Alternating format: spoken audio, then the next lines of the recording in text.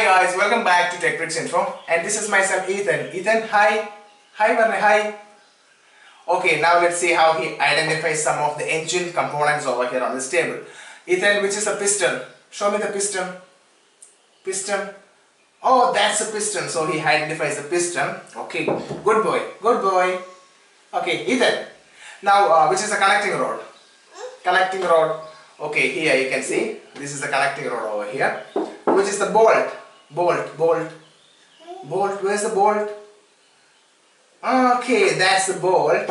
And where is the circlip? Circlip. Where is the circlip? Okay, take it. Circlip.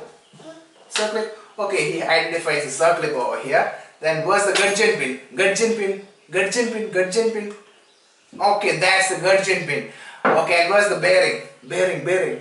Okay, here's the bearing.